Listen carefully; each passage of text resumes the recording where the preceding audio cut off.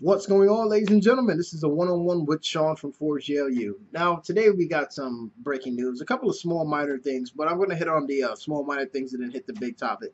One of the small minor things I would say is that Kurt Russell wants to be in Fast and Furious 7. Now, hopefully he's not coming in as a good guy because, again, he has that sort of that attitude where you would see him as sort of the a boss figure or some kind of villain, especially in the Fast universe. So hopefully he gets a villain role in that because again we have Jason Statham, hopefully Tony Jaa, and then Kurt Russell would be the almighty fucking villainous team to take on Vin Diesel and his crew. Now the second piece of news that I want to talk about is of course the rumor going around by ContactMusic.com saying that there's going to be a scene in Morocco in Man of Steel 2 where there's going to be a meteor shower and a meteor is going to crash in Morocco. Supposedly the crew is supposed to be heading over there to do some filming in Morocco, but this hasn't been this isn't legitimate news yet. It's still a rumor that's circulating the internet, but again, there's a meteor crash. I'm assuming that it's going to have something to do with kryptonite. What do you guys feel about that? And if it does turn out to be true, then you heard it here, right?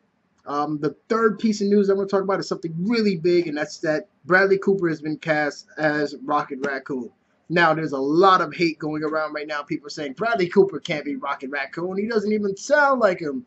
Well, Rocket Raccoon really hasn't hit the media, and you really haven't heard any voice work from Rocket Raccoon until recent, and that's on the Disney XD channel. So, besides that, I mean, he featured in with Spider-Man. So, besides that, you never really heard from this guy at all.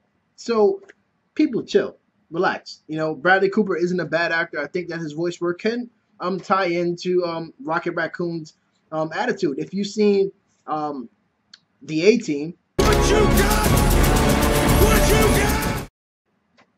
Then you can pretty much put that together with Rocket Raccoon and imagine Rocket Raccoon saying that, you'll be like, holy shit, yeah, that works. So again, give the guy a chance. It's done already. There's nothing you can do. You can either see it or don't see it. Don't over exaggerate over this. I mean, it's not like last week when people were over exaggerating about Ben Affleck being Batman. This is Bradley Cooper as Rocket Raccoon. It's not like he has to get inside of a inside of a raccoon suit and act like he's Rocket Raccoon. It's CGI, just voice work. Deal with it. It's minor. Just deal with it.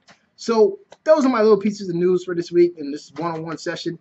Guys, if anything, I want you guys to comment on any of the subject things that I mentioned. Mainly the Rocket Raccoon news that just broke. How do you feel about that? Do you like Rocket Raccoon? Do you like his attitude? Do you think that Bradley Cooper is going to turn out to be a great Rocket Raccoon as far as his voice?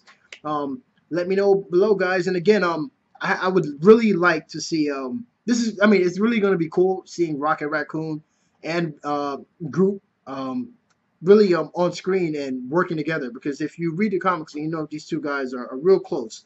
So that's Vin Diesel and Bradley Cooper bouncing things off of each other, and they're real buddies in the film. So can't wait to see that, guys. And again, this is Sean from 4GLU, for Geeks Like You, and you just tuned into the one-on-one with Sean.